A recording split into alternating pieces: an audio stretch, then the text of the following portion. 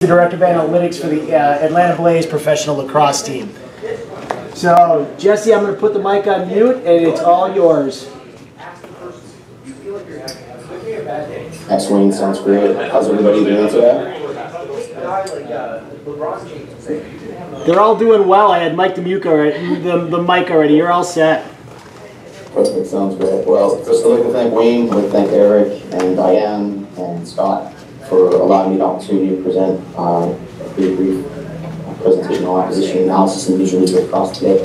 I think what UWSP is doing with this conference, among other colleges throughout the country, is fantastic. It's certainly putting a big face on for sports analytics, and it's allowing students as well as amateurs and even professionals to really kind of spread the word and talk a little about what exactly is going on in their sport. So today, I'd like to talk a little bit about where did this all start, analytics, and particularly with Atlanta, and why did it all start. Talk a little bit about opposition analysis. For those of you who have been to other conferences, most notably the MIT Sloan Analytics Conference in Boston in the early spring, I'm going to open up Pandora's box today. When you go to those particular conferences, you tend to notice that there's sessions that talk about specific materials, specific pieces, but they don't really get into the nitty-gritty of what their team's doing. I don't have a non-disclosure agreement, so I'm going to show you everything that we do. I actually went back and readjusted our presentation that I'm presenting on today to highlight some of the ops analysis that we did actually for our game that just finished a little bit over 90 minutes ago. We had a Thursday matinee game against the New York Lizards. Fortunately, we were able to come away with a 16-14 win. So I'm going to talk a little bit about kind of version 1.0, where we're at presently, along with some moving forward version 2.0, and hopefully we can finish off with some Q&A. A little bit about myself. I'm an engineer by trade. I graduated from the University of Delaware. For the last 11 years, I've been a member of the mathematics department at Wayne High School in Newcastle, Delaware. My foray into sports analytics started back in 2010.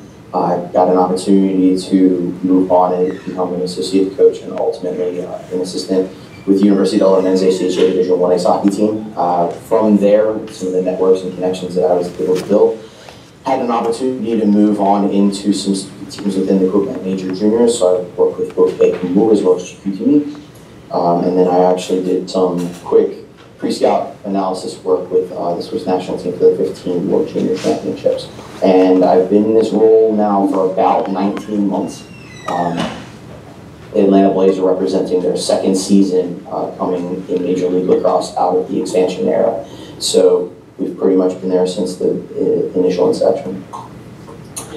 So why did we decide to kind of bring Lax Analytics into a professional organization within MLL? Mainly the whole idea was because the data that the league provides is largely unreliable. It's very limited in scope, very little impact on game outcome. As you notice here, this is actually last year's game sheet that you see on the right, excuse me, on the left-hand side for the 1918 Denver win over Ohio in the MLL championship last August. These are just the traditional game sheets that come out, and from a perspective of analytics at that time. The biggest issue that we're noticing too is that they're largely inaccurate. For example, I highlight here in week 1 of our season, in 2016, we only had 4 games and there were only 4 total turnovers on the game sheets, and all 4 came from our game against Chesapeake. And I've also noticed that there were about 4 turnovers in a 75 to 90 second span of that game. So for better or for worse, we're dealing with some inaccuracies, and the biggest thing that we needed to provide the Blaze coaching staff, our general management group, as well as our owner, Mr. Trematera, we need to provide accurate data that we can hopefully bring some type of objective analysis to. So some of the ops analysis that we're providing, obviously most ops analysis uses data, provides some type of subjectivity. We want to look at many different situations over a season. The Pandora's box that I'm actually opening is this week's report that we just did for the game that actually just finished. We're going to look at both offensive as well as defensive, as well as goaltending tendencies, type of efficiencies, not only from a team perspective, but also from a player, individual perspective, and how they're doing performance-wise. We'll look at pre-scout This traditionally is going to get sent 3 to 5 days in advance. I sent our staff this report just Sunday afternoon, actually. So they got it about 4.5 days in advance. And then from there it goes to our staff, to our front office, and then our general manager and head coach, Spencer Ford and David Huntley, respectively, will present that data out to our team players. So what are we looking for when we look at lacrosse ops analysis? We're looking at style, what exactly does the offense and defense do, where are their strengths, who are creating their strengths, who are their weaknesses, and where are those weaknesses taking place on field, and hopefully we have an opportunity to capitalize on that. Who are their primary game changers? You're going to notice in our offensive report, we're going to highlight pretty much the top 6 forwards each week that will represent, and we'll obviously highlight those 6 top players for New York today. And then looking forward, we try to utilize some video to present opportunities for disruption. Where can we generate the greatest opportunities to move the ball, create turnovers, get transition, increase possession play. So our ops analysis contents, we're going to include those top 4. We're going to talk some about the league information, and we'll also talk about and highlight some of the great work that's being done in the public sphere specific to this. We'll show a little bit about what we do from the offense, from goaltending, and from defense, and then video analysis and staff suggestions, unfortunately, just due to the size of the folder and files that Blackboard Collaborate was unable to do today. We can highlight that for another time. Also, feel free to reach out to me on Twitter or by email. I'm more than happy to extend these conversations beyond just this presentation. So, a little bit about this. We want to look at both the offensive as well as defensive efficiencies for each team. The work that I'm going to be highlighting here in the next couple of slides is done by a gentleman by the name of Joe Egan. He's a writer for US Lacrosse Mag. He's an insider for MajorLeagueLacrosse.com. He also started a website just a couple of months ago called MoneyballLacrosse.com. I suggest all of you who have an interest in analytics in the game of lacrosse, specific to MLL, please make sure that you check out Joe on Twitter, and please make sure you check out Joe's website. He's really doing some fantastic stuff. I will say though, in our ops analysis and the data that we're collecting in-house, a lot of these are being taken into consideration as well. For example, unassisted versus assisted shots. Are we looking at catch and shoot versus dodge and shoot scenarios? You're looking at a 2-man fast break coming from X behind the net. You're starting initiation at the top of the key, similar to basketball. You're starting from wing play. Are you coming off a dodge? Or are you just going to be catching and shooting, looking at a pass and assist opportunity? These are all types of scenarios that you would be looking at, both from a league as well as from an individual player perspective. We'll do the same thing on the defensive side of the ball as well. And again, by the same scenarios. We'll also look at clear and ride. How many opportunities do we have the ability to entry and exit from the offensive and defensive side of the ball? Along with team rebounding percentages. So many of the shot creation data that we're basically collecting in-house, we're looking at what is the result, and some of those results could be just simply clean saves where we is not optional, and we're looking at messy saves. And off of those messy saves, are you looking at a 50-50 ground ball opportunity, and who's picking up that 50-50 ball? Is it coming from the offensive rebound or from the defensive? So just something to take into consideration. We're not necessarily using this as the end-all, be-all. I like to say with our team and with our staff that analytics and the idea of providing statistical analysis in the game is a nice piece to the puzzle. Our coaching staff kind of embraces the idea that idea is a bad idea, and any information that we have can hopefully be some type of advantage that we can bring to our on-field performance. So from now, we can also take a look at individual player. So obviously highlighting probably the top 10 players here. You're obviously noticing guys, if you're familiar with the game of lacrosse, guys like Paul Rabel, Joe Walters, Matt Gibson, Buck Pennell. These have been kind of household names in the game for almost a dozen years. Some viewers, I think Pennell's been in the league 4 or 5 years, but these are guys who, if you're following MLL, are household names, creating opportunities, high point, high volume shooters. And we obviously want to take a look at not only what are they doing from their offensive capability, but hopefully what you'll have a chance to see here is how we're going to try to take this and extend upon to see if there's a little bit more signal beyond just the data that you see right here. So we'll look at catch and shoot scenarios as well as dodge and shoot scenarios, who are primary assist and secondary assist shooters. Assist to turnover ratios is also extremely important when looking at who can we potentially capitalize on coming in zone, looking at potential disruptions. Something's very similar to basketball, where they have the three-point line. We actually have a line in our game at 16 yards beyond that front. I'll give you a nice quick visual so that you'll have a chance to see what that looks like. So, we're at 1 2 minute slides here. So we'll look at shooting attempts. Who are your high volume shooters for the team? So just a simple descending histogram. Players on the left are probably the ones who will get the most consideration into, along with primary assists. And then looking at specific shots. So one of the things that we've been working on over the last 19 months is collecting data to highlight out some type of XY visualization of shooting tendencies for players. Very similar to Kirk Goldsberry, formerly of Grantland.com of XY Research, and is currently the Chief Strategic Officer for the San Antonio Spurs. We're going to try to provide some type of visualization for our team and for our staff and for our players. The players tend to respond very well to pictures and visual representation of player tendencies and results. So we started to do that just about 19 months ago, me along with my assistant, my high school student, Tyler Shanza Backwell. Showcase here in just a little bit.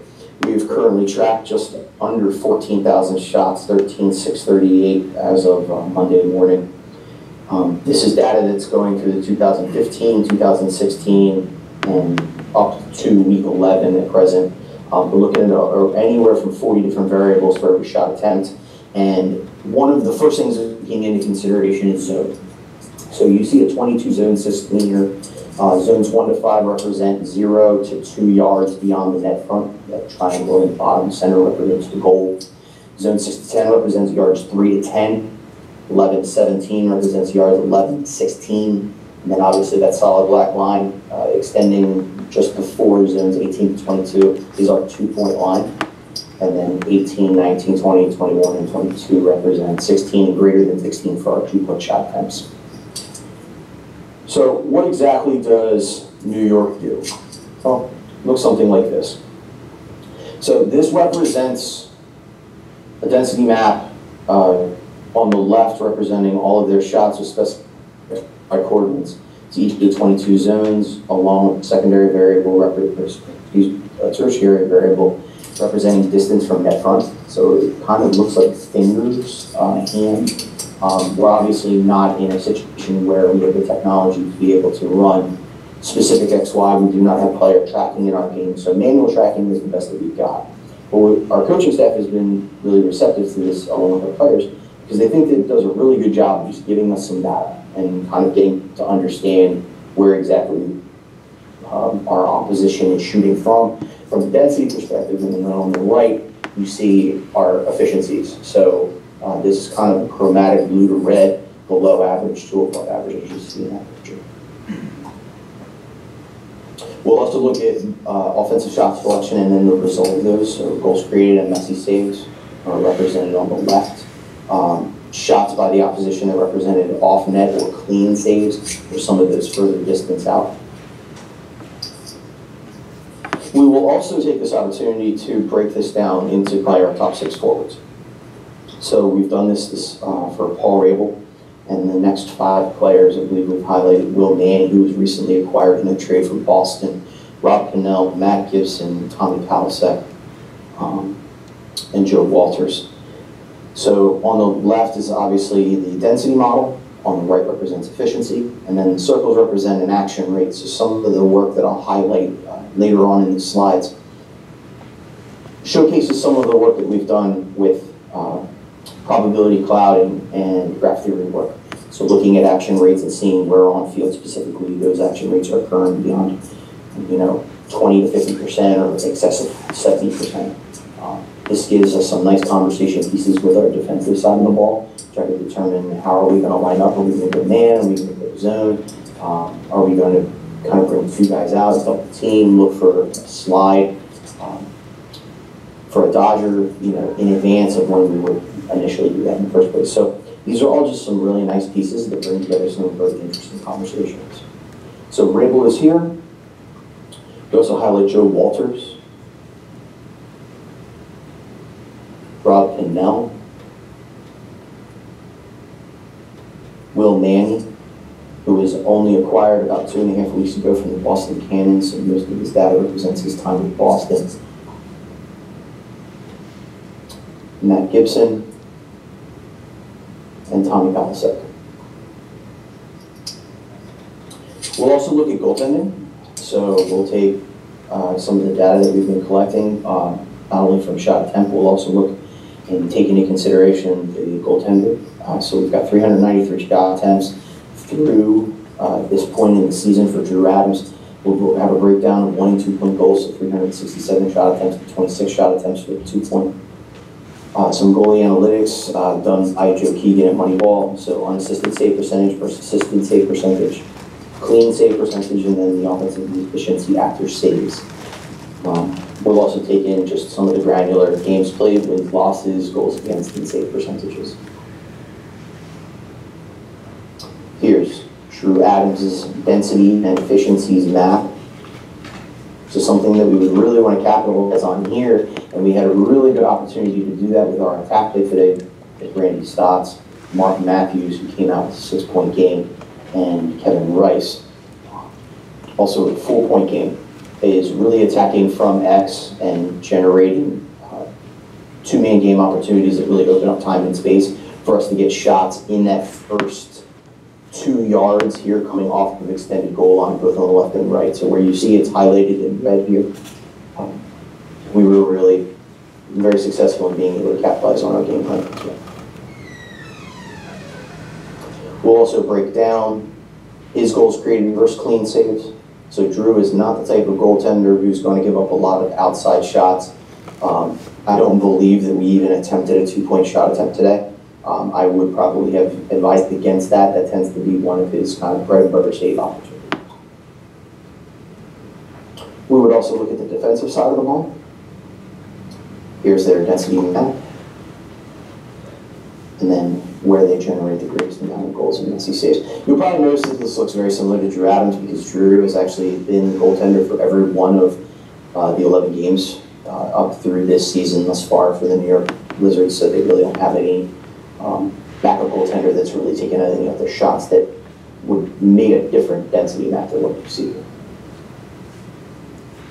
Some of the limitations I did mention, we don't have motion tracking, we don't have computer vision capability presently, we don't have a sport view system, we don't have an outside contract. Some of our access is limited with some of those statistics. Largely, some of those league level statistics were wrong. I would like to give a hat tip to some of the really great people who have really started to build on the grassroots statistics and the game of Major League Lacrosse and field lacrosse specifically. Highlighted Joe Keegan, James Payette, formerly of Crossover, Dr. Larry Feldman, who runs a wonderful website called laxbites.com. Kyle and Zach, I hope you're presently in the room. I know that you're at the conference today. You run an awesome website called laxreference.com. I would suggest that everybody take an opportunity and either follow these gentlemen on Twitter or take a look at what are some of the great contributions that they're making on their websites and in the public sphere. Some of our version 2.0 work that we're going on. We've been doing some great work with passing networks and graph theory. We've kind of extended some of this work that we started last year. Taylor Farabee was an undergraduate intern who was working with us at the time out at Roanoke College, he's presently in grad school. Started to look at some of the passing networks and where those action rates were occurring. That's kind of highlighted in some of the ops analysis report that you saw specific to some of those players. These passing and results work would then turn into these types of action rates. So this is just one of the examples that we had for probability clouding for one of our opposition pieces last year for Charlotte. I mentioned Taylor. We've actually been very fortunate to work with a variety of public sector, private sector, and academia members, some of who have been even presenting today. And I would like to give them the hat tip along with some of their student contributors. Mr. Christopher Long, formerly of Valhalla, worked with Houston Rockets, as well as the San Diego Padres for 8 years. He's been a wonderful contributor to some of the work that we've done. Walter Grange and Harrison Schramm from Canaan Advisors. I know that Dr. Bosch of Dexalytics presented today from the University of Minnesota. I'm sure that that presentation was fantastic. We actually had the good fortune of being able to do some work with his students this year for one of his graduate level classes. So Gabby Brewer, Katie, Price, Anton, Chris, Shamley, and Justin were all part of that. Connor and Taylor were some students that worked with us last year. Christian did some work with us in the offseason, representing Bucknell University. Connor Kipp, he's doing some work right now along with Lucas Wabanga of Central College in Pella, Iowa. And then Tyler Schanzenbach has been my student pretty much since the inception. He is a rising senior. If there are any academic folks in the group that are looking for a fantastic undergraduate to do some work, feel free to reach out to me, feel free to reach out to him on Twitter. I think that he is a student who can certainly bring some great value to your undergraduate universities.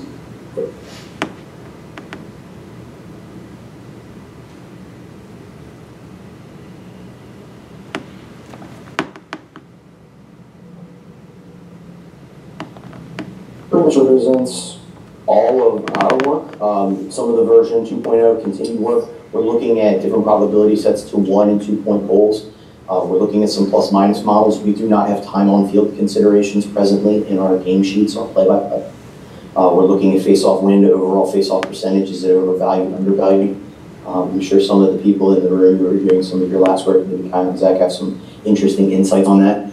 We were looking at some 2-point heavy shooting strategy, kind of the Golden State Warriors theory for offensive tactics. We did some wonderful work in entry draft considerations, doing K-means clustering and machine learning. We were doing some multinomial regression and some our shiny work with Professor Bosch and his students, and even building out some specific predictive models as well.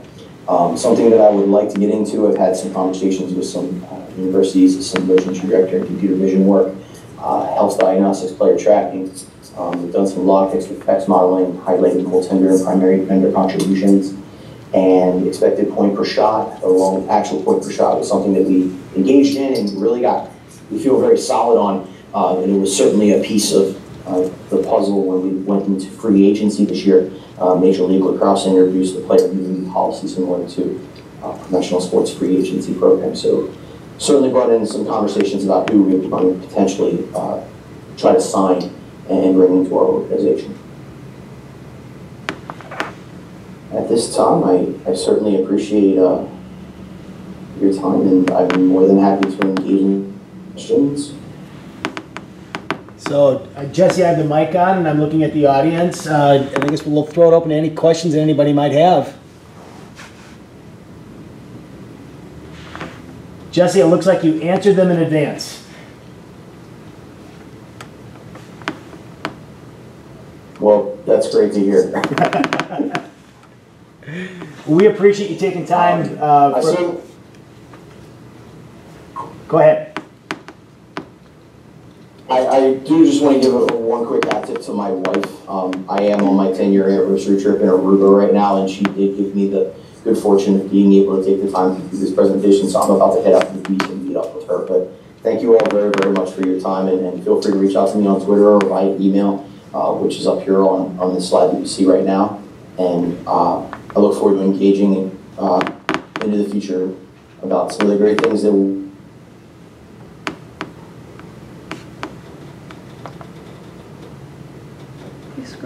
All right, Jesse, thank you. You got cut off, but we appreciate your time, and go enjoy the beach. Thanks again. Take care. Take care. Thank you.